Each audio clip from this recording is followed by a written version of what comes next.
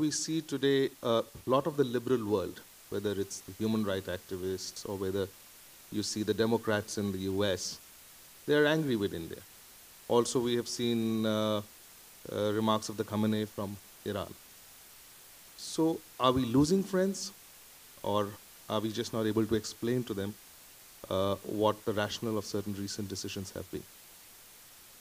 Maybe we're getting to know who our friends really are. But look, I think there are two different issues here. One, and I think Prime Minister's remarks kind of touched on that, is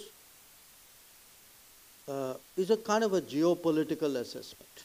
That there was a time when India was very defensive, our capabilities were less, our threats were more, the risks were higher.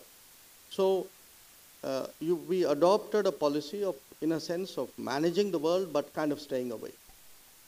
We can't do that anymore. We are the 5th largest economy in the world. We will one day be the 3rd largest economy in the world. I mean, the nature of the world has changed.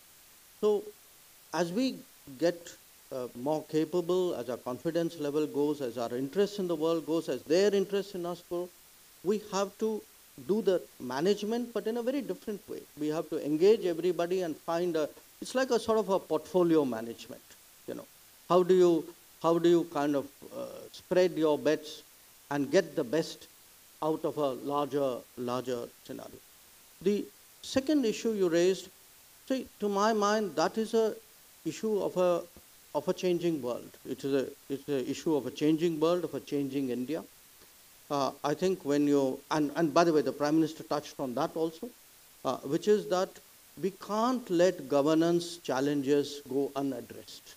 It's not the mindset of this government to just let important issues pass without decisively addressing many which should have been addressed very much earlier.